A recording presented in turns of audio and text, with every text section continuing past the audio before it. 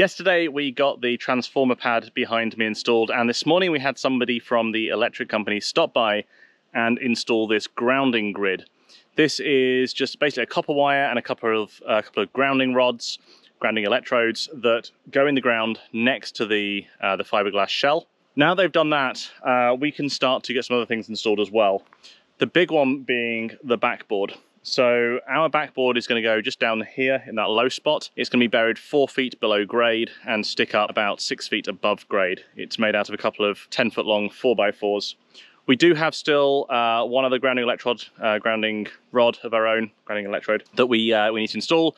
And then the grounding electrode conductor, which is that bare copper wire, will run from underneath the ground up onto that backboard as well. And that's what's going to ground the secondary service, essentially. It's going to ground the meter, basically. The stuff that they put in here, the grounding grid, is to ground the transformer. I'm really excited about getting this backboard in. It is going to be a little tricky. There's a few things we've got to line up. Got to make sure the conduit comes up in the right spot. And we can't just fill in one. We can't backfill everything first because it all has to come up together. So the plan is basically to get the bottom to the right depth, so get it at 4 feet with crushed rock underneath. And then once we've done that, we can position the backboard in place.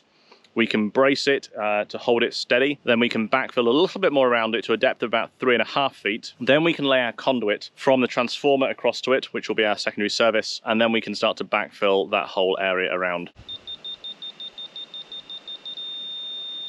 I'm going to mark these sides.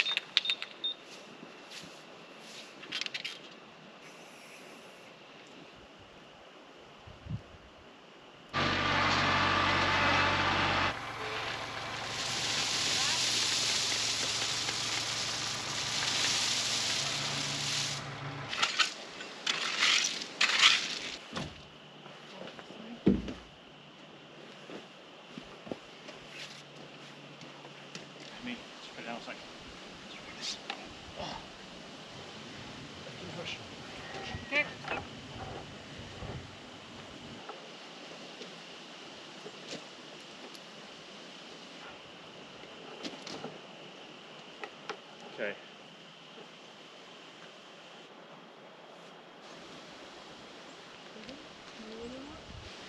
Yeah, that was pretty good.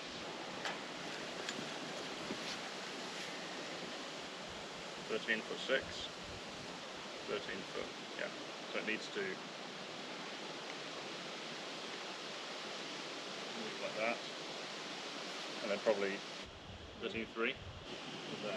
Try that. I mean, this is only temporary. You know how things are only temporary and then they're like there 10 years later. Happy with that? Yeah. Okay.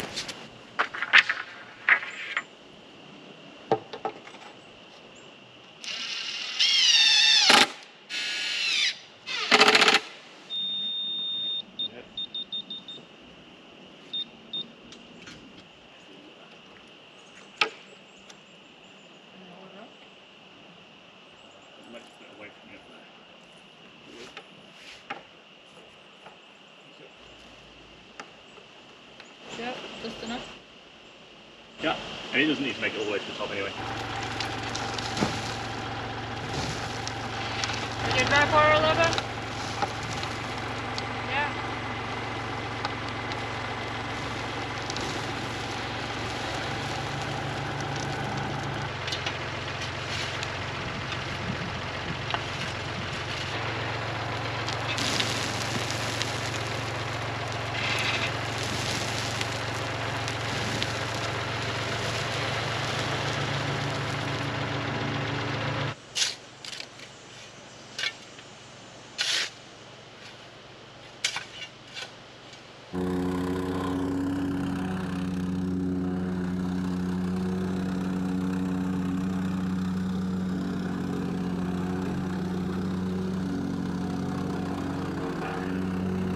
We are making progress here. So we have the backboard loosely braced in position. It's in about 6 inches of fill at the bottom. And this is the compacted sand that we're going to be laying our first pieces of conduit on. And you can see we've started to assemble that now. So this conduit they're putting in here, this is Schedule 8T 2.5 inch PVC conduit. And this is going to be running from our backboard over here to the transformer that you can see just behind me. And this is what will be supplying the 100 amp service to that panel. It is a very short run. It's only about 15 feet or so underground, plus the vertical increase as well. So a pretty short run. But the key here is we want to make sure that that conduit comes up in the exact right spot for the meter. So we've got a couple of clamps on there just holding us in place for now. That'll let us get everything sorted. And then we're going to be able to cut and glue these fittings that go into the bottom section here on the bottom of that conduit and bring that over to the transformer pad. So that's what we're going to work on next.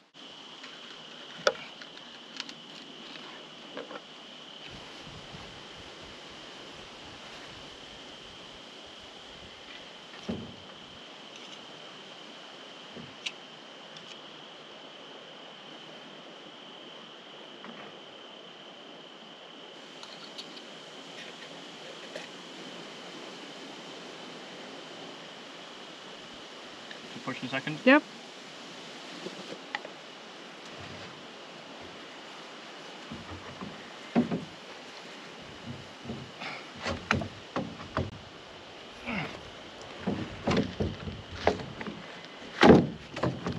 Say when? Push, push. Kick it.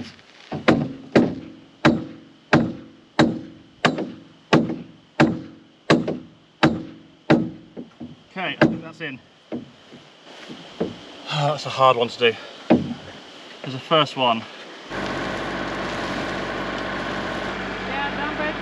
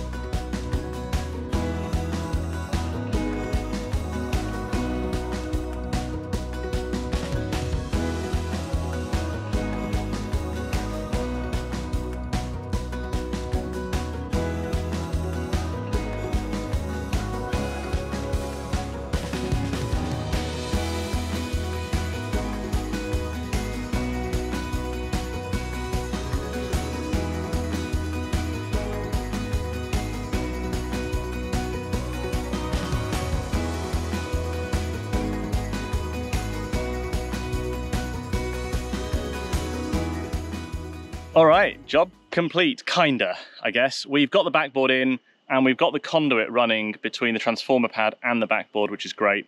We've still got a lot of fittings and things to install, so we need to put on our expansion joint. That's to account for any ground movement, to make sure that the conduit joints don't break open. And then obviously we've got to populate the backboard. We're gonna have our meter as well as several receptacles on there. You can see our grounding electrode conductor. That's the bare copper wire coming out there. That's connected to our 2 grounding electrodes or ground rods underground. And yeah, that's kind of where we got up to today. It is just coming up to 5 o'clock now. I still have a little bit more energy to do a little bit more, so I'm going to see if I can get a piece of conduit on here, maybe get this expansion coupling on. I don't know that I'll get onto installing the actual meter today though, but once we do, that's going to be really exciting because we can start to pull wire through for the first time.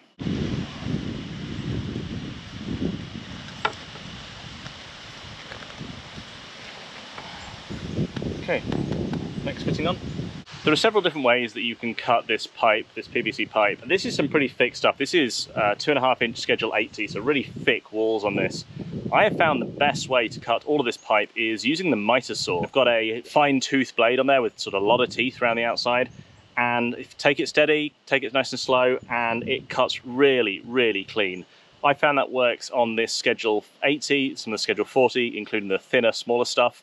It also works on the poly pipe that we're using on the well. It gives a really, really clean cut. And is that the cut directly from miter saw, or did you deburr it as well? This cut is straight off the miter saw just now, and then I just use my knife around the outside just to sort of cut that corner down and just sort of ream that down. I do have a deburring tool and a reaming tool, but they don't really work on something this large, and certainly on the outside edge, it's just easier to use a knife, to be honest. This is where we're going to leave it for today. We've got the backboard in, we've got it pretty much filled around, and we have the conduit going through. We're going to get tidied up. It's 5 o'clock on a Friday evening. I'm just going to put a cap on there and call it a day. I really hope you enjoyed this video, and if you did, please make sure to subscribe and follow along as we build our dream home here in Vermont.